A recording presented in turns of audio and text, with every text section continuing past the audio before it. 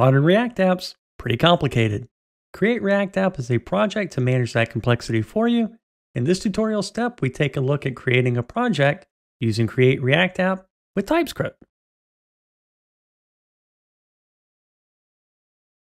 Okay, first we want to create the React app using the Create React app project.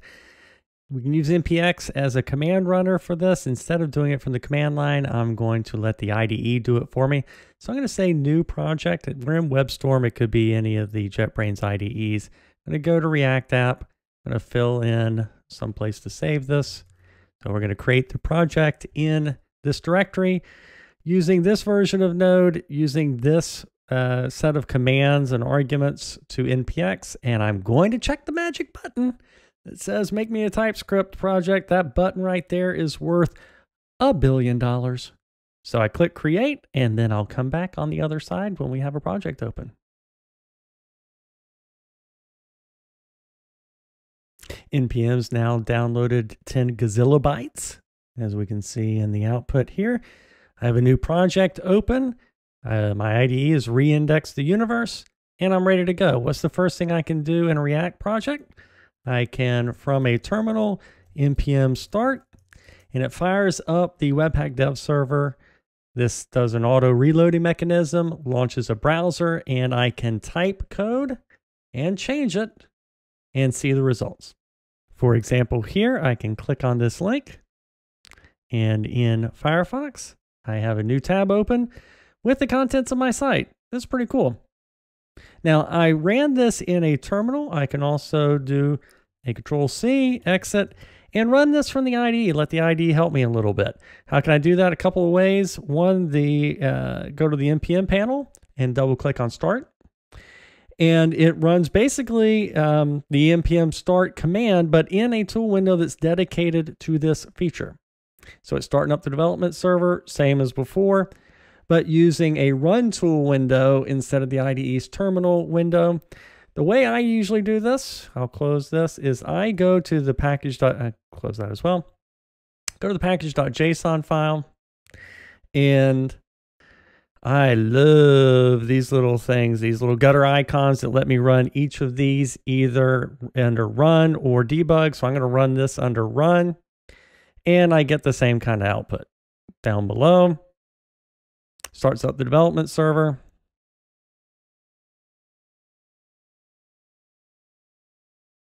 Of course, it's out of date.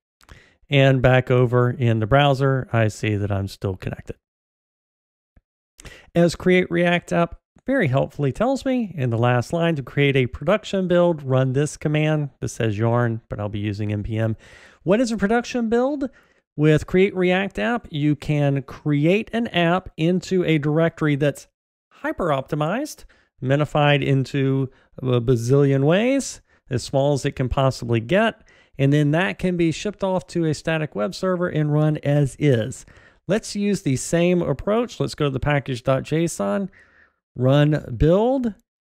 Hear my CPU fan crank up as it goes and produces my hello world as a standalone app in a build directory. Now, when that's done, as we can see in the tool window, I now have a new directory at the top level called build. It's got a bunch of stuff copied into it. It's also got this extra coloring on it, which means it's excluded. If the IDE does not do that for you, you can right click on it and go to mark directory as and choose excluded. In this case, you would unexclude it with this. Next up, we're going to talk about testing. That's this line right here. Create React app out of the box bundles Jest. It bundles testing library, and it creates a test automatically with everything pre-configured, including for TypeScript, which is a big deal because that's pretty hard to get wired up. Let's see this in action. I can come to this and click in the gutter icon, run test, and it's going to find all the test files, in this case, one test file, and execute them. And we can see it running its output down here, and it's watching for tests to run as code changes. We can go and make changes, and we'll see that in subsequent tutorial sections.